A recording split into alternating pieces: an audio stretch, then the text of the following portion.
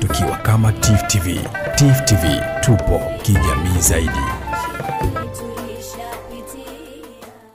Na Itumbi mkoani Mbeya. Nimeelezwa kuwa kutokana na ufanisi wa vituo hivyo chini ya STAMICO,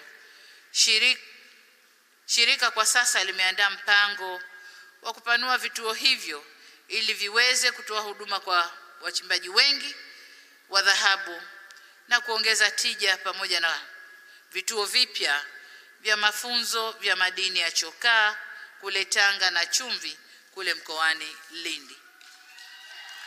Ndugu wananchi, wakati wa ziara yangu mkoani Lindi nilielezwa kuwa changamoto kubwa na ya muda mrefu sio wachimbaji wa chumvi, watengenezaji wa chumvi au wazalishaji wa chumvi. Kwa hiyo changamoto kubwa ya wazalishaji wa chumvi mkoani Lindi na Mtwara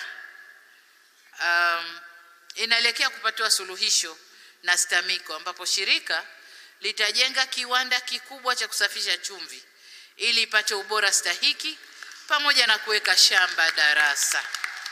Kwa STAMICO niwaombe sana muendelee na jitihada hizi na muwatupie jicho wazalishaji wa chumvi maeneo yote ya Tanzania. Sasa mnapowasaidia wazalishaji wa chumvi Lindi, msiwasahau akina mama wa Singida ambao kwa muda mrefu na wenyewe wamejiajiri kwenye uzalishaji wa chumvi ijulikanayo kama chumvi ya Kinangali. Na hivi karibuni nilipokuwa kwenye ziara mkoani Singida, nilielezwa kuwa katika eneo hilo hakuna uwekezaji mkubwa ambao umefanyika hadi sasa. Ni eneo ambalo likipewa mkazo litakuza kipato cha wananchi, hususan wanawake. Kwa hiyo nataka STAMICO mlitembelee eneo hilo na pia kuangalia namna ya kuwasaidia. Waheshimiwa viongozi na ndugu wananchi, serikali inafahamu kuhusu changamoto ya wachimbaji wadogo ya kufanya uchimbaji bila kuwa na taarifa za kiikolojia, jambo ambalo limesababisha kwa muda mrefu wafanye uchimbaji wa kubahatisha na kushindwa kukopesheka na kukosa taarifa madhubuti za uwepo wa mashapo. Ili kutatua changamoto hiyo, Waziri wa Madini ameeleza vyema mpango wa serikali ambao ni sehemu ya dira ya 2030 au Vision 2030 unaoelekeza kufanya utafiti wa madini kwa kutumia teknolojia ya kisasa ile aliyoisema ya High Resolution Airborne Geophysical Survey ifikapo mwaka 2030 au mapema jinsi itakavyowezekana. Na mpango huo utatekelezwa katika eneo kubwa zaidi ili nchi yetu iweze kuboresha taarifa za kiikolojia zilizopo, ambazo kwa sasa eneo lililopimwa kama alivyosema ni 16% tu ya nchi nzima. Sasa hapa ni pale tunaposema tuna utajiri lakini tumeukalia, sababu tumepima eneo dogo na ndilo tunalolitumia, lakini matokeo yake au mapato yake kama alivyosema waziri ni makubwa. Kwa hiyo tukienda mara 2 zaidi ya 16, nchi hii hatutakwenda kuwa na mikopo, hatutakwenda kuwa na mapungufu katika bajeti zetu. Tutaweza kuzalisha fedha ya kutosha ya kwenda na mambo yetu. Upatikanaji wa taarifa hizi kama nilivyosema utasaidia kubainisha viashiria vya uwepo wa madini kwenye miamba kwa maeneo mbalimbali, hivyo kuwezesha kufanya utafiti wa kina wa madini ya aina mbalimbali hapa nchini. Lakini faida nyingine ni kama alivyosema waziri, kwa sekta mbalimbali kufaidika na utafiti utakaofanywa na madini. Kama sehemu ya hatua za mwanzo kabisa za utekelezaji wa mpango huo, leo tumezindua mitambo mitano yenye thamani ya shilingi bilioni 2.73 ambayo iko tayari kufanya kazi katika maeneo ya wachimbaji wadogo hapa nchini. Nimeambiwa mitambo ambayo leo tumeizindua ipo mitano. Jumla mitambo yote itakuwa 15 yenye thamani ya fedha ambazo waziri amezitaja, ambayo serikali imepanga kuinunua kwa ajili ya wachimbaji wadogo wadogo ndani ya mwaka huu wa fedha. Nimeambiwa ifikapo mwisho, hivi ni mwisho wa mwaka huu, mitambo yote 15 itakuwa imefika. Juni mwakani mitambo yote 15 itakuwa imeshapokelewa hapa nchini na kwenda kufanya uchorongaji ili tuwe na taarifa za uhakika kwa ajili ya wachimbaji wadogo wadogo. Ni imani yangu kwamba mitambo hiyo itakuwa chachu ya ukuaji wa shughuli za wachimbaji wadogo, kwa kuwa itawezesha wachimbaji sasa kupata taarifa za uhakika za kiikolojia zilizopo chini ya ardhi na hivyo kuacha uchimbaji wa kubahatisha. Lakini pia italeta unafuu. Nimeambiwa kwamba kwa sasa mnakodi mitambo ile na kulipa Laki3 kwa kila mara ambapo uchorongaji unafanywa. Kwa itakwenda kuwapunguzia gharama wachimbaji wadogo na kuifanya sekta kukua na kuimarika.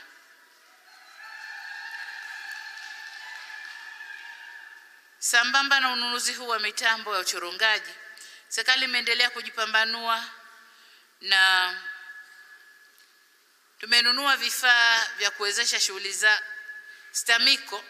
Imeendelea kujipambanua na imenunua vifaa vya kuwezesha shughuli zake ambavyo navyo vimezinduliwa leo vyenye thamani ya jumla ya shilingi bilioni 3.9, karibu bilioni 4, ambavyo ni sehemu ya vifaa vilivyofanywa, ni sehemu ya uwekezaji uliofanywa na shirika wenye thamani ya shilingi bilioni 17 kwa mwaka fedha uliopita kutokana na vyanzo vya ndani vya mapato ya shirika. Hii ni hatua kubwa, na Mrisho Mpoto ametuambia hapa kwamba shirika hili kila lilivyokuwa likienda, kila anayelikagua anasema STAMICO imeshindwa, STAMICO ifutwe, labda kuundwe shirika jingine au kije chombo chengine. Lakini tukasema hapana, ngoja tulifanyie utafiti, tusome zaidi lina matatizo gani. Tukaliangalia kwa ndani lina matatizo gani. Tulivyoona mapungufu yalokuwepo, tukachukua hatua za kuondoa mapungufu, na leo na faraja kusema STAMICO imesimama yenyewe. STAMICO inaongoza sekta ya madini na inaleta fedha serikalini kama alivyosema Bwana Mwanzi. Mashirika yetu mengi ilikuwa badala ya mashirika kuleta fedha serikalini, yanakula serikalini na hayarudishi kitu. Sasa reforms tunazozisema, mabadiliko tunayoyasema ni kufanya mashirika sasa yazalishe na yarudishe serikalini na sio yenyewe yale serikalini. Kwa kweli, kwa utendaji huu niseme wazi kuwa STAMICO imeweza kutafsiri kwa vitendo dhana ya mageuzi ambayo serikali inayatekeleza. Nitoe wito kwa mashirika mengine yaige mfano huo. Waheshimiwa viongozi na ndugu wananchi, kupitia taarifa zilizotolewa hapa leo na wizara, FEMATA, STAMICO na TAWOMA, nimefarijika sana kuona hatua kubwa ya maendeleo na kuifanya sekta hii ya wachimbaji wadogo kutambulika rasmi. Aidha, na leo nilikuwa namtizama Bina ambaye nilimuona kwa mara ya kwanza tukiwa awamu ya 5. Tulifanya mkutano wa kwanza mkubwa na wachimbaji wadogo. Bina alikuwa mkali kweli kweli. Mkali hashikiki. Kwa hiyo tukawa tunamtizama waziri aliyekuwa wa madini wakati ule na naibu waziri Doto. Mtakiweza chuma hicho? Lakini leo Bima yuko laini kabisa. Hongereni sana FEMATA. Hongereni sana. Kwa niseme kwamba sekta hii sasa imekuwa imeimarika na inatambulika rasmi. Aidha, kupitia mipango iliyotajwa, nimeona dhahiri kuwa sekta hii ya uchimbaji madini inaenda kuwa sekta muhimu sana kwenye ukuaji wa uchumi wa nchi yetu na kwamba itastawisha maisha ya wachimbaji wadogo. Mmenifurahisha kwa namna mnavyoshirikiana kati ya wizara, STAMICO, FEMATA na TAWOMA katika kubuni, kupanga na kutekeleza mikakati mbalimbali ya kutatua changamoto zinazomkabili mchimbaji mdogo. Hakika hili ni jambo la kutia moyo sana, na serikali ipo tayari kuunga mkono katika utekelezaji wa mikakati mlioianzisha. Jambo jingine nataka kulipongeza leo hapa ni kukamilika sasa kwa ile mitambo ya kutengeneza mkaa mbadala. Kulikuwa na mtambo mmoja ukafanywa majaribio mkaa wenyewe mpaka wakathibitisha kwamba huu mkaa sasa unaweza kutumika kwenye jamii bila kuleta madhara. Leo nimeshuhudia uzinduzi wa mitambo mingapi ile mitatu ambayo itasambazwa maeneo mbalimbali kwenye malighafi ya kutengeneza mkaa ule, na mitambo ile inakwenda kukabidhiwa kwa wanawake walio kwenye sekta ya madini au wanawake mbalimbali, wanawake na Samia, ambao wakatengeneze mkaa utakaotumika majumbani kuwapunguzia bugdha ya nishati safi wanawake wenzao. Kwa hiyo hongereni sana, na ni imani yangu kwamba mtakwenda kuifanya kazi kwa uhakika. Uzalishaji utakuwa wa kutosha ili wanawake wengi wapate kutumia mkaa ule na kupunguza matumizi ya makaa yanayotokana na miti, lakini kuni zinazoleta misitu kukatwa. Kwa niwaombe sana, kajitumeni, fanyeni kazi. Biashara ndio hiyo, na hayo ndio mazingira mazuri tunayowaandalia ili kuimarisha hali za maisha za wanawake. Ndugu wananchi, pamoja na mitambo ya vifaa tulivyozindua leo, pia tumeshuhudia shirika letu la madini STAMICO likisaini mikataba mbalimbali ya kibiashara na wateja wake. Nawapongeza sana STAMICO na wadau wake kwa kufikia makubaliano yaliyosainiwa leo, na pia nitoe rai kwa wadau wengine kuendelea kuliamini shirika letu kwa kufanya nao biashara na mashirikiano mbalimbali ya kibiashara, kwani kwa sasa tumejiridhisha pasipo shaka kwamba ubunifu, umakini na weledi wa uongozi na management ya shirika letu unaleta tija ya kutosha. Ndugu zangu, wakati nikielekea kuhitimisha, nataka niwahakikishie wachimbaji wadogo wa madini nchini kwamba serikali itaendelea kuchukua hatua mbalimbali za kuboresha mazingira ya uchimbaji pamoja na biashara ya madini ili muweze kuboresha maisha yenu na kuchangia kwenye uchumi wa taifa. Hivyo wito wangu mkubwa kwenu ni kuunga mkono jitihada hizi za serikali na kuhakikisha kuwa mnauza madini yenu katika viwanda vyetu vya kusafisha dhahabu ili kuchochea uchumi wa viwanda. Aidha, napenda kuwaasa kuachana na vitendo vya utoroshaji wa madini. Hii sijui mnafanya hivi kwa faida ya nani? Sababu kama ni wazalendo msingethubutu kutorosha madini wakati ndani tuna viwanda vinaangalia mali ghafi. Sasa hii mimi naifananisha na kama yule muizi aliyobobea kuiba, kuna siku akakosa cha kuiba, akavua kofia yake mwenyewe akaitegesha. Hasa akawa anavizia, anatizama watu hawanioni, anakwenda anaiba chapa, alafu anafurahi sijaonekana. Sasa ni sawa na hawa wanaotoresha madini. Sababu madini viwanda viko ndani, tupelekeni viwandani madini yakasafishwe, yakaongezwe thamani, tupate bidhaa iliyoongezwa thamani, tuuze kwenye masoko ya dunia. Lakini leo unaangalia sionekani kushoto, kulia, katikati, unachepuka na madini kwenda kuyapeleka nje. Sasa huu sio uzalendo wala sio utanzania. Kwa wale wenye tabia hiyo niombe sana sana, acheni tabia hiyo. Viwanda viko ndani, soko liko ndani, bei ni nzuri tu. Sasa kama kuna watu huko mengia nao mkataba, waambie siku hizi hairuhusiwi. Na tukikukamata, waliokamatwa juzi wanajua kazi yetu.